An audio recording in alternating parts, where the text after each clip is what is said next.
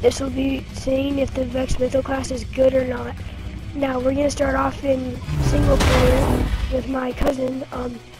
This is the Crota DLC, and right now I'm using the Hunger Crota, but you'll see me use the Vex Mythoclast.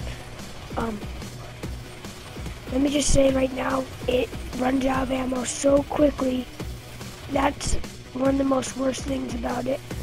It holds about 160 bullets and has 21 in the mag. I haven't upgraded mine.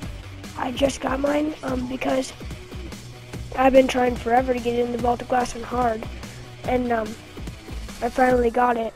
So I'm doing a review on it. It does about 400 damage on a headshot, which isn't good at all, really.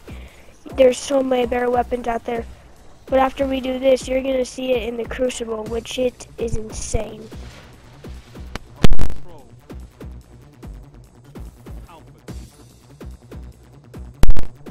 Alright, here you see me using it for the first time in the Crucible. This is my first time using it really in the Crucible.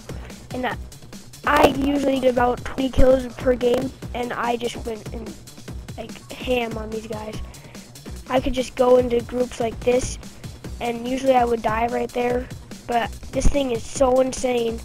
That guy came up, I got him down. In the end I had like a 4-point-something kill to death ratio, 38 kills, and this was my first time using it. I had my special like 3 times to self-resurrect. This thing is insane. If I were you, I would keep it no matter what. It's an insane weapon in the Crucible. Don't use it in single player, or at least I wanted it. I don't know what you like.